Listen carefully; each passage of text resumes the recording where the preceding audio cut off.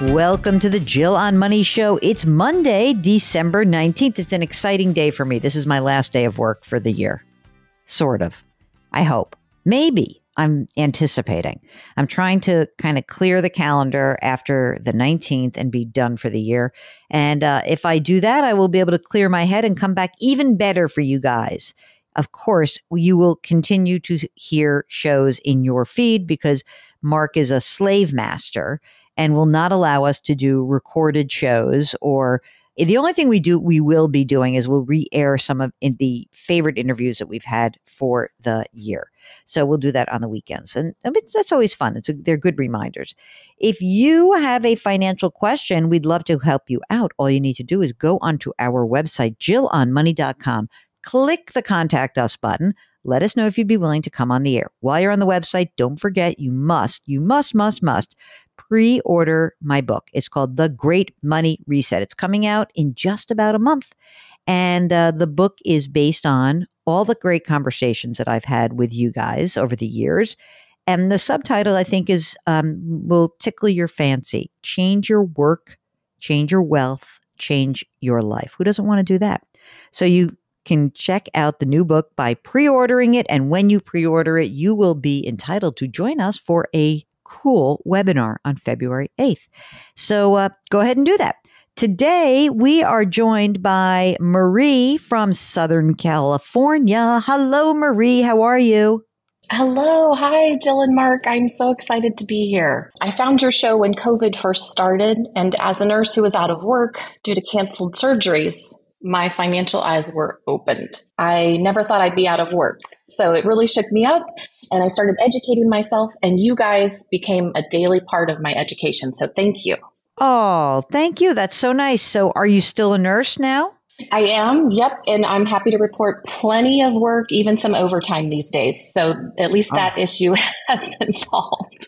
Oh my gosh. So tell us what brings you to us. What can we do for you? Well, I'm just hoping that I can kind of run my numbers by you and just see if we can possibly get my husband retired in 4 years when our only child graduates from college. Okay, great. So how old is your husband? He is 56 in a few weeks. Okay. And how old are you? 52. Okay. And the kid is in college or starting? Where Yes. are we in the process? He's about to come home from his first semester. How'd he do? He says he's doing okay. He's got one more math final, so fingers crossed. I think those transitions are hard. And this is one of those kids who had 2 years of high school and COVID. What a drag, right? Is he in private or public college? It's a private, expensive college, sadly. How are you paying for it? So we had a little bit in a 529. And so this first semester, we did half out of the 529, and then we cash flowed the half. My overtime shifts are college money. Oh my God. God bless you. How much is college? How much is it all in? So it's $20,000 per semester. And that's it? Just 40 all in? Yep. So there's like 20 grand in the 529 right now? Mm-hmm. Okay. And then what are we going to do for the last 2 years? So I also, I put some money in I-bonds last year. So we have 20,000 in I-bonds that I've earmarked for college. And then I'm just socking away to the savings account to fill those buckets. You're just going to work you're going to work like 90,000 hours between now and the graduation. Oh, yeah. Yes. So how much do you make in your real job, not the overtime stuff, but like your basic, like this is what I make on an annual basis? So I make about 150,000 before taxes. And what about your husband? How much does he earn? 130. Will either of you guys be entitled to a pension? Sadly, no. Okay. So what do you like? So you're making like 20, 30 grand a year in overtime right now? Yeah. The last year or two. Yes. Jeez. That's a lot, girl. That's a lot of work. Okay. So we got the college stuff taken care of just in terms of like where you stand. So do you both put money into retirement accounts? Yes. So we have a 401A at our company. And so it has a DB. I'm just still learning about this, the defined benefit part and the DC part. But we do 6% and then they match 6%. So we both have been doing that since we started work at this company 25 years ago. Wow. How much money is in there total in your retirement accounts? So total in our retirement accounts, $850,318. Thank you for the 318. I'm going to let you guys spend that on coffee. You know what? Actually, I apologize. I didn't even count the DB. I'm $1,077,826 is total retirement, including the stocks and the guaranteed. But it's so funny because I said, do you have a pension? You said no, but you do have a defined benefit plan, which you could take as monthly income potentially. Yeah, I've always been a little confused by that, but you're right. Right? I mean, so it's not a straight up like you don't work for the state of California and receive a municipal pension. But so you got $1 million that's saved in retirement, some of which can be turned on as a monthly benefit, but that's okay. So that's $1 million in retirement is great. And then anything else that is outside of retirement? So I have like 15,000 in a brokerage. I'm just kind of starting to get started with that. And then in a high yield savings account, we have 71,000. 20,000 of that's earmarked for a car because one of our cars is about to fall apart. 40,000 of that is an emergency fund, and then 11,000 is for college. Got it. Okay. How about your home? Do you rent or do you own? We own. We have a 15-year mortgage. Fortunately, I didn't listen to you soon enough, and I refinanced a couple years ago. So we're in a 15-year mortgage instead of, I should have done a 30. But it's 2.625%. We have 12 and a half years left. The balance due is $274,000, and it's worth $750,000. And we're staying put. Love our house. All right. I love that you love your house. I want you to keep it. So we're talking a little bit about your husband stepping down in 4 years. Obviously, once college is over, you can stop killing yourself with overtime. Would you be willing to continue working beyond, for your age 56, or are you trying to kind of sneak out with him? No, I think I would probably work until 65 to carry our health care. But maybe I would, I'll see how things go, but I could maybe drop to part-time. Nursing is wonderful. It is a profession that I could do that. Would your husband, if he retires in 4 years, would he be working at all, or will it just be you? It probably will just be me. Okay. And so can you live on 150 grand? All right, no college, kids launched. Could you live on $150,000 a year? Do you feel comfortable with that? Yes, we could.